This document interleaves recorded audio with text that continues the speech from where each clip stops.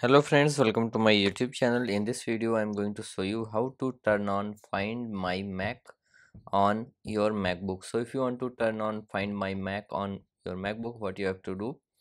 First, if you are new to my channel, please subscribe my channel and also press bell icon for more videos on Mac and other tips.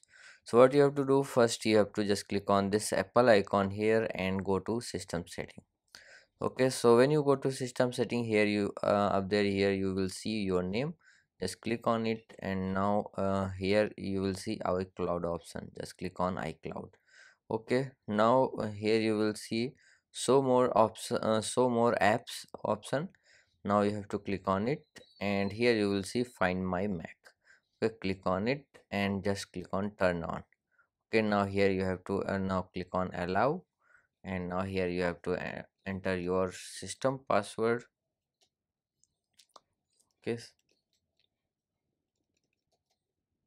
click on OK, and now click on turn on.